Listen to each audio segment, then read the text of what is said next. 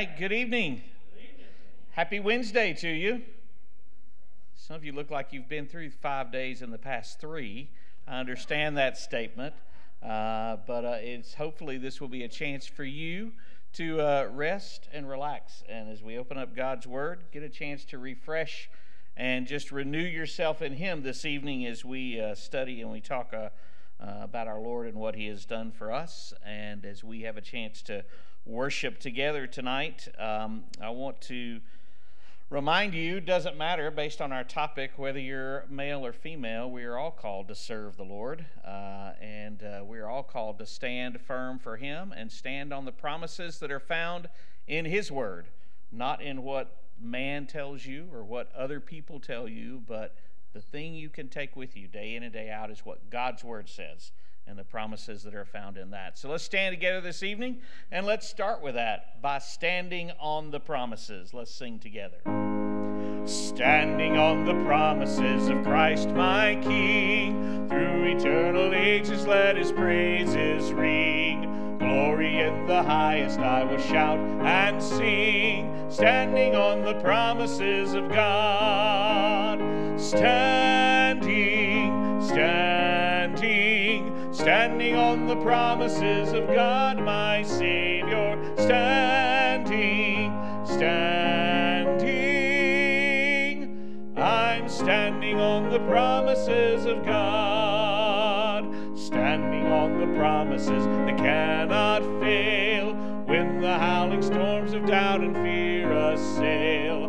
By the living word of God I shall prevail, standing on the promises of God. Standing on the promises of God my Savior. Standing, I'm standing on the promises of God.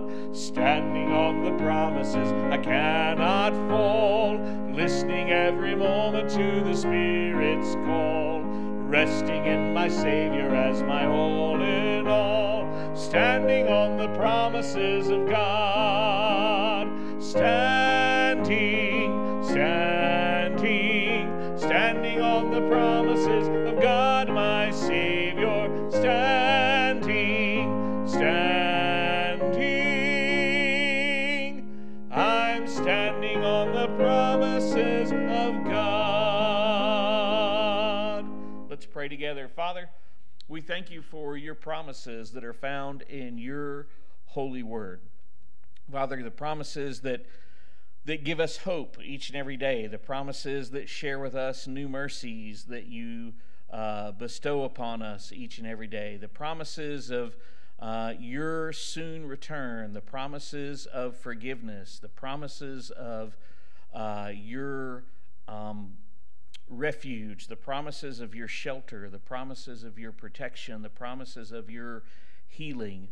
And Father, all of these things come together in these 66 books to form your holy word. And I pray, Father, we don't take that lightly, but that we treat your word and we take it and we digest it and we place it in our heart so that we can live out the principles that are spelled here in your word, so that we can share with others a hope that can only be found through you and your Son, Jesus Christ, and what he has done for us on the cross.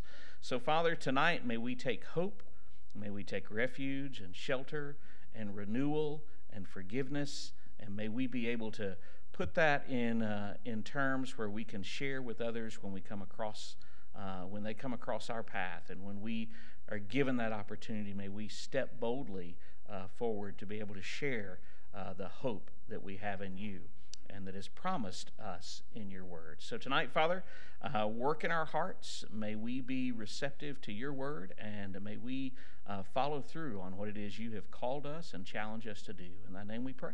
Amen.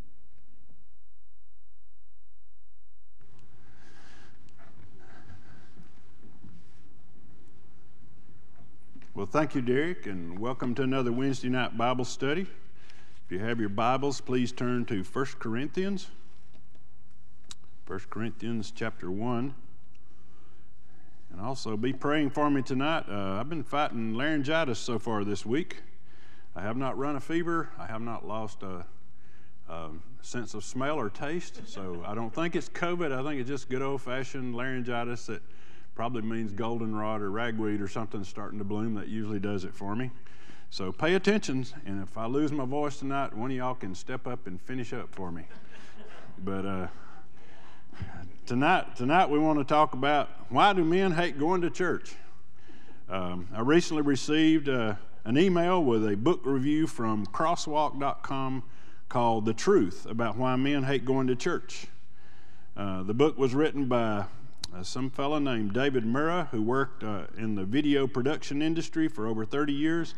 He was also an elder in the Presbyterian Church, and as I understand elder, that means he was like a pastor in the church. It was interesting, the comments that followed, because he said, I love God, but I hated going to church. Wait a minute, you're a pastor? If the pastor hates going to church, I can only imagine his congregation. But anyway, I hated going to church. Sunday morning would find my body in the pews, but my heart was elsewhere. He summarized the problem by saying it's really the church's fault. The church ministries are geared for women, he says. The typical church is built around traditional feminine roles of caring for the sick, caring for children, singing, reading, and socializing. He said the things that guys are into, like strategic planning, sports, competition, and the like, these things are frowned on in the church. Church is supposed to be a warm, nurturing place where we hold hands and love each other, but the average Joe probably feels that he can connect better with God outside of the institution of organized religion.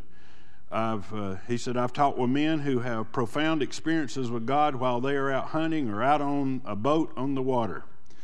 And then while Murrah offers lots of recommendations on how to fix this men hating to go to church problem, he recommends that pastors begin with sermons. He said, shorter is better. If I were going to plant a church, I would preach 10-minute sermons. Also, men are visual learners, so the best thing is for a pastor to actually bring an object into the pulpit whenever he speaks and preach concise sermons built around that object lesson. He said a pastor who does that will have a church full of men in a few years. So, yeah, and no women, yeah. Well, our Wednesday night question of the week is, will short sermons and object lessons help men love church? So anyway, let's read a little scripture about this subject. I've asked you to turn to 1 Corinthians chapter 1, which incidentally was written by the Apostle Paul, who did not believe in short sermons, by the way. In Acts chapter 20, we're told that upon the first day of the week, when the disciples came together to break bread, Paul preached unto them, ready to depart on the morrow, and continued his speech until midnight. Does that sound like a short sermon? It sounds like several hours worth, not just 10 minutes. But anyhow, if you'll look at 1 Corinthians chapter 1, verse 18, I think we get the crux of the problem right here. And that is, for the message of the cross is foolishness to those who are perishing, but to us who are being saved, it is the power of God.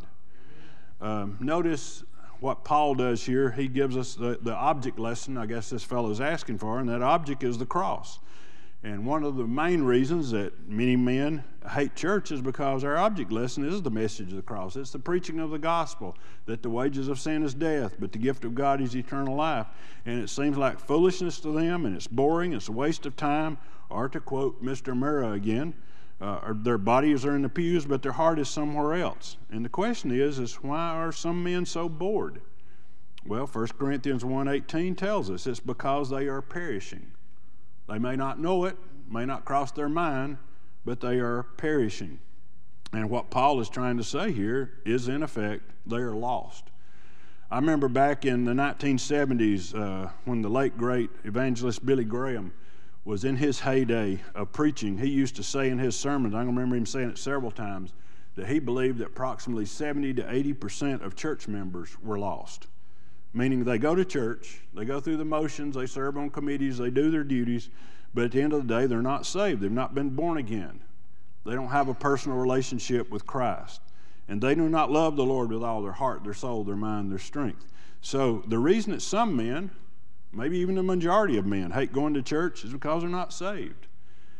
And if they're not saved, then they do not have the indwelling Holy Spirit, and they do not have, as it says in Romans 5:5, they do not have the love of God that is shed abroad in our hearts by the Holy Spirit who has been given to us. So They do not have the love of God or the love for the Word or the works of God.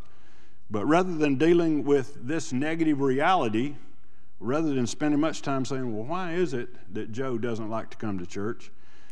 We decide that, and go through the thought process of maybe he's lost. Maybe we need to pray for him. Maybe we need to share the gospel with him. Maybe that will turn him on to the gospel. No, the modern way of ministry says we need to cater to these guys in hopes that if we become their buddy, then maybe at some point Jesus will become their buddy too. And that's how church growth theology works today. We're talking about some combination of the seeker-friendly megachurch or the affinity group church model. You probably heard of the seeker-sensitive church. Basically, the way those things are set up, and again, as far as crowds go, they're doing very well. You can't argue with their success there. But their basic model is you go out in the community and you ask lost people, who hate church, by the way, what should we change that would make them feel more comfortable in our church? Think about that. The church is going out and asking the world, what can we do in order to make you feel more comfortable while you're in our church? It's interesting because, you know what, I've never had a bar or a nightclub call me and ask how they could change to make me feel more comfortable in their bar. But here we do, we got the Church of Jesus Christ going out in the street and say, how can we sell out our theology so you'll feel comfortable in our church? A variation of this a seeker-sensitive church is the affinity group church. And a lot of churches are trying to do that these days. That is, you build a church around men with common interests. That's how you end up with a motorcycle church, or a cowboy church, or a lakeside church, or an RV camping church, or maybe a golfing church where you have 10-minute sermons before tea time. I don't know exactly how all these things work. And all this may sound good, and I remember studying all this in church growth classes and seminary, but you know, none of those things have a great track record of making great disciples of Jesus Christ. I remember about the time I came here, 2007, 2008, Willow Creek Church, which is one of the first successful big mega churches up in the Chicago area, and I have to commend them for this. Most churches, and probably including ours, really wouldn't want to do this, but actually do a survey of yourself where they brought in some consultants and began to ask people throughout the congregation how much they knew about the Bible, how much they knew about the Lord, their habits of discipleship, their spiritual disciplines, and all these kind of things. And the church really got their feelings hurt because when they summarized it all, they said Willow Creek was very good at putting a crowd together, but they weren't making disciples of Christ. The people are coming, they're enjoying the show, they're enjoying the service, but they're not growing in their relationship with the Lord Jesus Christ, which kind of defeats the purpose. I think another reason that this seeker-sensitive business doesn't work is because the method is very similar to what we had back when I was in retail called bait and switch. It's where you advertise something on the radio, TV, or newspaper, and then when the customer gets in the store, you try to sell them something else. Most customers don't appreciate it, and that kind of tactic doesn't last for long. And the same is true in church. You know, it's kind of like some of you men may have went to a wild game supper before. And I know out in rural churches they try to do that. Have everybody bring in their squirrel and their duck and their coon and deer and all this kind of stuff. They bring in all that, and then they bring in some famous bass pro or some duck hunter, and he tells a few hunting and fishing stories and gets everybody all revved up, and then he tries to turn the conversation to Jesus in hopes that that same love and passion that these men have of the great outdoors is somehow or another going to translate into a love for Jesus. Folks, it doesn't work that way. You cannot trick men, you cannot trick women into loving Jesus. It just doesn't work. Paul writes in 1 Thessalonians 2:1, he says, "For you yourselves know, brothers, that our coming to you was not in vain. But we were bold in our God to speak to you the gospel of God. For our exhortation or preaching did not come from error or uncleanness, nor was it in deceit." In other words, we didn't trick anybody. "But as we had been approved of God to be entrusted with the gospel, even so we speak, not as pleasing men, but God who tests our heart. For neither at any time do we use flattering words or a cloak of covetousness." In other words, he didn't do a bait and switch. He didn't do any tricks. He didn't try to do things to get guys to come and then try to sell them on Jesus once they got there. He told them, "I'm telling you about the gospel. The Son of God came into this earth, and he came to offer us forgiveness of sin and everlasting life if you would believe." It didn't put any razzmatazz. It didn't try to put any spin on it. Just told it the way it is. See, Paul realized by experience also and from the Lord that you can't trick or coax or manipulate people into a close personal relationship with Christ. You cannot coax or manipulate people into the kingdom of heaven. So for a man or a woman to become a devout Christian, a faithful follower of the Lord Jesus Christ, there must be a change. According to Acts chapter 20 and verse 21, there must be repentance toward God and faith in the Lord Jesus Christ, or else that's never going to happen. You cannot just coax and cajole people into the kingdom of heaven. There has to be a change in their life. And when Jesus was witnessing to a powerful man named Nicodemus in John chapter 3, he didn't talk about hunting or fishing or golfing or the Atlanta Falcons. Jesus talked to him about eternity. Talked to him about his future. Said, what happens when this life is over? Jesus said, I can tell you what happens. You either enter the kingdom of heaven or you perish in a place called hell. And so Jesus didn't tap dance around the topic, didn't try to bait or switch or build some kind of relationship with him. He just said, Nicodemus, in order to enter the kingdom of heaven when this life is over, you must be born again. You must be born from above. You must be born of the Spirit. And then he takes pains to tell him what that means. And the only way this can happen, the only way you can be born again, is to put your faith in the Son of God. And who is the Son of God? Nicodemus. It's the guy standing here talking to you. That's the only way that you enter the kingdom of heaven. Notice, when trying to use any outside source in order to try to pull him into the thing, he just gave him the reality is that once this short life that you have is over, you're going to go one of two destinations. Pick where that's going to be. And of course, that's where the Apostle Paul then takes off in 1 Corinthians chapter 2. If you still got your Bibles open, he really fires it up at this point, and I think it really answers our question about men not enjoying their experience at church. He said, however, chapter 2, verse 6, however, we speak wisdom among those who are mature, yet not the wisdom of this age, nor of the rulers of this age who are coming to nothing. But we speak the wisdom of God in a mystery, the hidden wisdom which God ordained before the ages for our glory, which none of the rulers of this age knew, for if they had known it, then they would not have crucified the Lord of glory. But as it is written, eye has not seen, nor ear heard, nor entered into the heart of a man, the things which God has prepared for those who love him.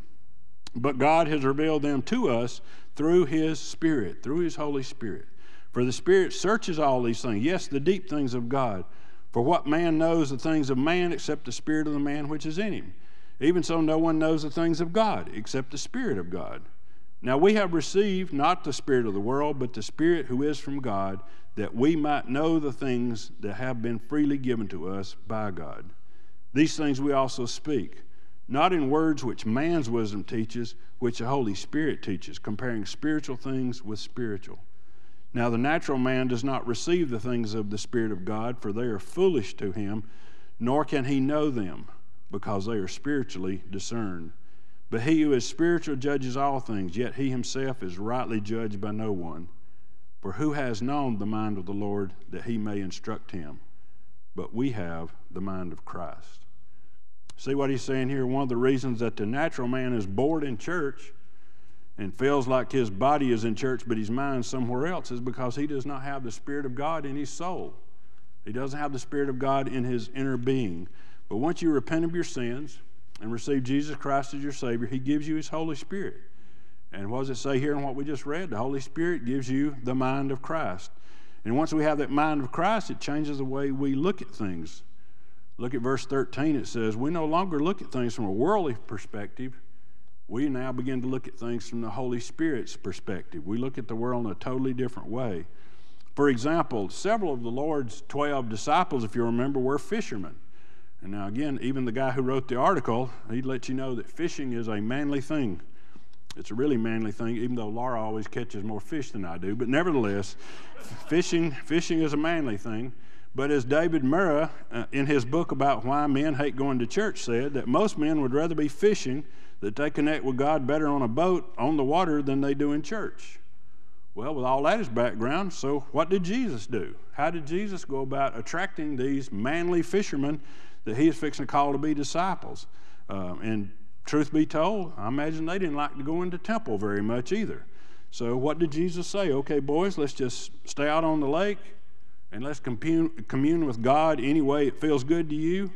We'll have a little devotional, making sure it don't go over 10 minutes, and we'll use a fishing pole as an object lesson, and let's just call it church.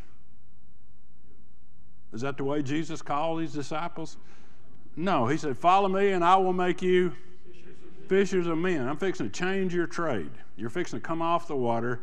We'll fill you with the Holy Spirit of God, and now all of a sudden you're going to be a disciple who makes disciples.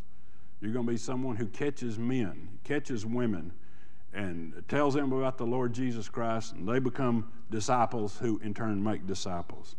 Well, how did the disciples go about making these other disciples? Well, they made disciples by following the old synagogue method that ultimately became the New Testament church method just as well.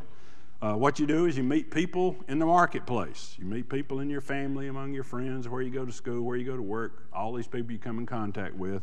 And what do you do after you meet them? You invite them to your gathering. And when they come to your gathering, they're going to see men, not just women, but men are going to be praying, they're going to be singing hymns, they're going to read and interpret and apply the Bible to their lives.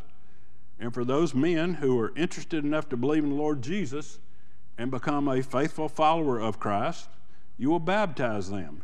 And then guess what? Then they become a disciple who becomes a fisher of men who goes and makes other disciples. And by the way, do you realize that model is how the church has made it 2,000 years all the way up to us? It was passed along that same way there. Not out here trying to do crazy schemes in order to get people, trapped in your church.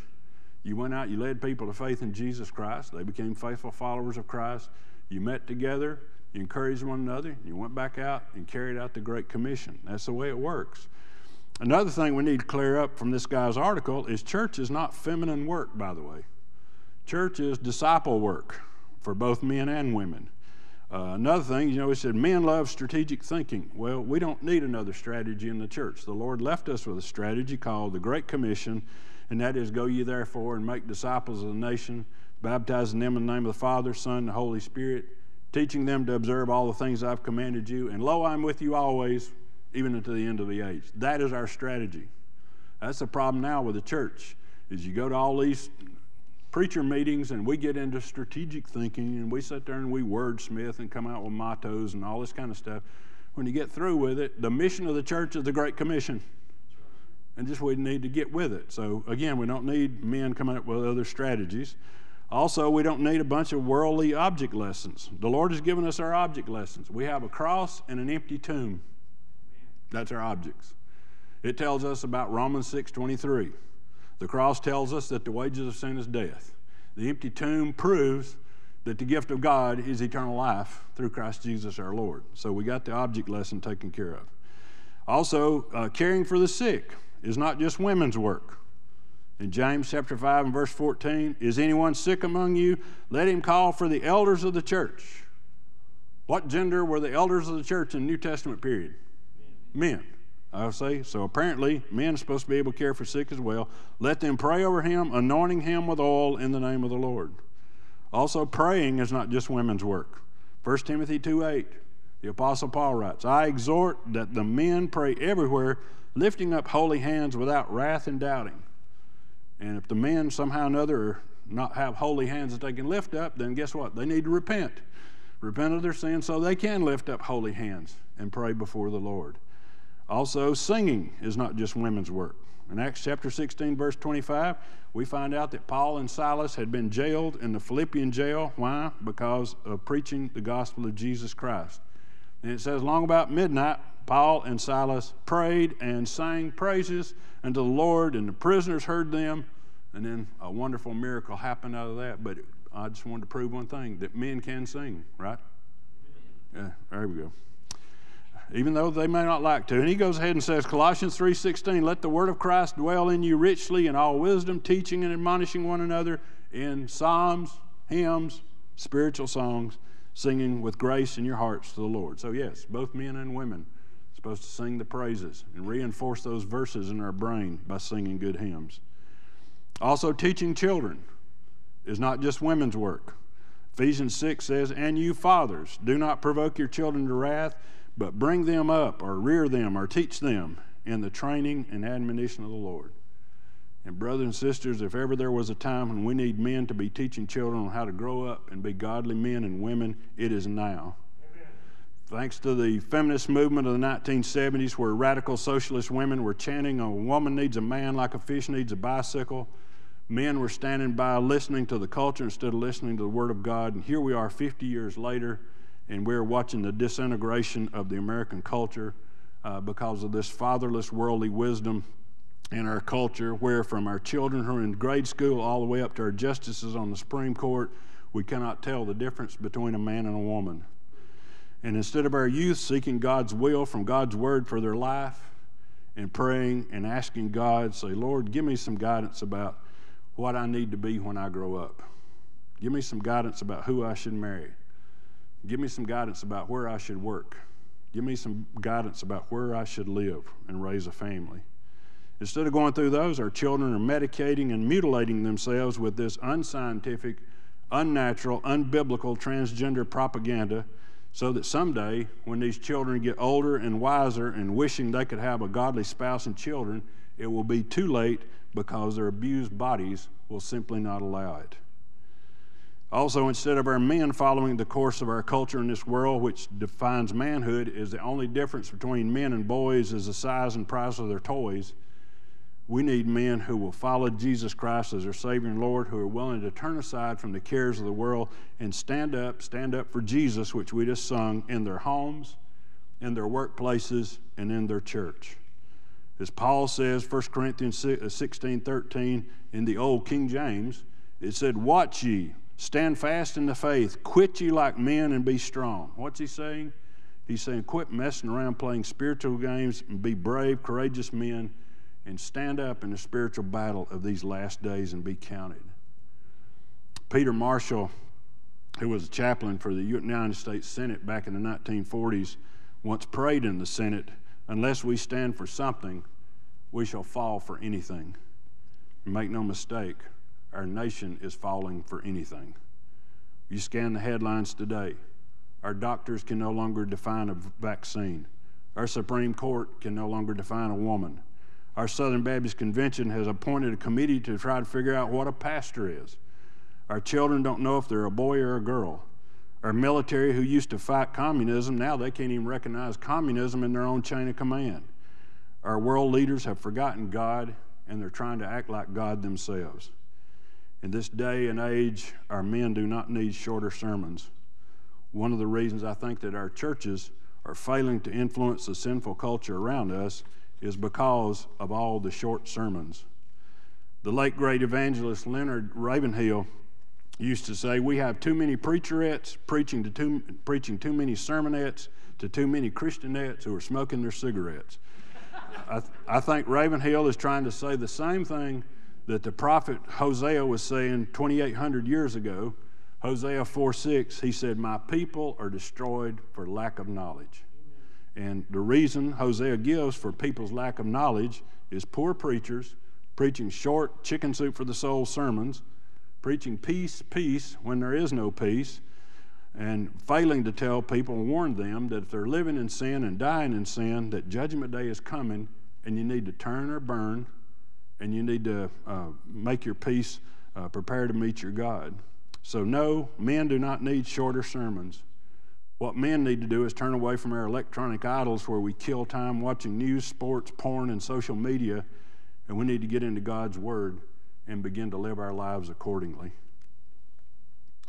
You know, years ago, I was pastoring a church in South Georgia, and I remember there was a man in his 70s. I went and visited him and talked to him about his soul, invited him to church. His daughter and her family were already in the church. His wife had recently joined the church, but he didn't seem very excited to see me, nor did he really want to talk about the Lord, and he especially didn't want to talk about the church. So anyhow, I left him thinking that didn't work out too well. But I was surprised because in a couple of weeks, he attended a Sunday morning worship service. Now, I could tell he was nervous. He didn't speak to anyone. And I kind of kept my eye on him while he was in the church just to see what his reaction was. And I could tell he was not loving the worship service at all. because as soon as the church service was over, I mean, he slipped out the side door like a bullet without speaking to me or anybody else. What really surprised me, though, is he came back a couple more times, and he acted the same way. Again, he wouldn't speak to anybody, and as soon as the service is over, even before the last amen, he's already getting out of the church. Matter of fact, he could have been the poster boy for a man who hated going to church. But one Sunday morning, during the invitation, he came down the aisle with tears in his eyes and told me he needed to be saved. And I prayed with him. He received Christ, and we baptized him a few weeks later. And after his conversion, you could clearly see the change in him. Now, all of a sudden, he went from a guy who hated being in church, and it was obvious, to now he was a guy who loved coming to church. Matter of fact, he was there every time, you've heard us say, every time the doors were open, he would be there, and he'd stand around, and he'd speak to people, and he'd welcome visitors, and you could tell that something was going on there. Matter of fact, if I didn't know better, I would have thought he was one of those members that had been in church his whole life. He was that comfortable after he came to the Lord. You know, and every time I think about him often too, because I think of that old hymn, what a wonderful change in my life has been wrought since Jesus came into my heart. See, there's what's missing. That's why men and women hate coming to church. It's because there hadn't been that change, because Jesus came into their heart. See, having Jesus in your heart will make a wonderful change in your heart concerning the church, because we're told in Ephesians chapter 5, verse 25, Christ loved the church and gave himself for her. He loved the church so much he was willing to go to the cross and die in order to make the church possible. So once you know Jesus, guess what? You learn to love his church too. It just goes together. Why? Because you love Jesus, he gives you his Holy Spirit. Holy Spirit gives you the mind of Christ, and what was on Christ's mind? The church. He did all this for the church. So let's finish by answering our Wednesday night question of the week. Will short sermons or object lessons help men love church? No. But actually getting saved will. It'll make a remarkable change in their life. It'll cause men and women and boys and girls to love church, but most of all, it will cause them to love the Lord of the church, and his name is Jesus. So tonight as we close, let us make it our business not to try to reinvent church. That just aggravates me so much, to go to preachers' meetings and, we got to change this, we got to change that. This church has made it, if you just faithfully trust the Lord, has made it 2,000 years all the way down to us by people just taking God's word, leading people to faith in Christ, and helping them become disciples who make other disciples. But for some strange reason, we're so intelligent now, we feel the need that we have to reinvent the wheel in everything, and that includes the church. So let's not go ahead and reinvent church. Let's get busy with the business of praying for people who are lost, leading them to repent of their sins and receive the Lord Jesus Christ, and then watch them grow in the love for our Lord and for his church. Amen? Let's go to the Lord in prayer. Father, we thank you for your word. Lord, we do live in a day when everything is being torn down. Everything that seems like more than 20 years old has to be taken down now, because this current generation is just so brilliant. They don't look back. They don't remember the proverb that says we're not to remove the ancient landmarks. Today we tear down the landmarks and move them outside the city. Lord, forgive us as a church for buying into these same philosophies of church growth theology, seeker friendliness, affinity, and all these other things that may help pack pews, but doesn't necessarily create Christians. Lord, help us to get back to the old-fashioned way of leading people to repent of their sins, put their faith and trust in you, and allow you to change their heart, change their life for all eternity. And we pray this in Jesus' name. Amen.